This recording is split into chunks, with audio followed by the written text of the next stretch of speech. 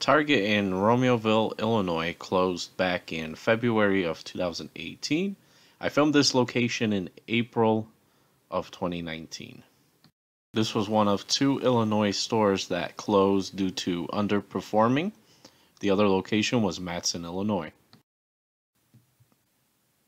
I've been to this store at least once, if not twice, and as well as Matteson maybe twice or three times.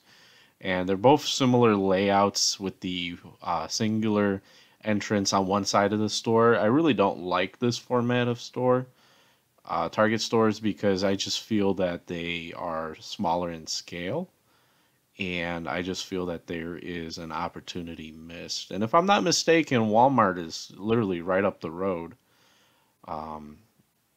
So it was actually very interesting to see this Target close down. I actually assumed that it was doing better than they claimed it was.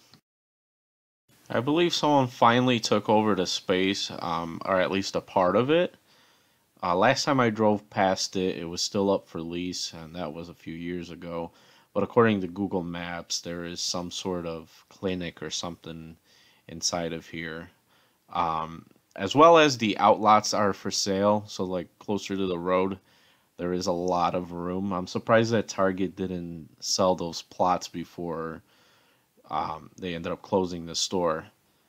But like I said, it was very interesting to see. I do have photos on my Facebook page at DuramaxRS.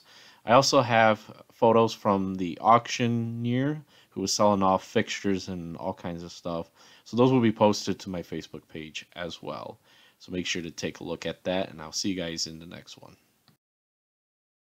Don't forget to hit the like button and subscribe. And also, if you can, share the video. Bye-bye.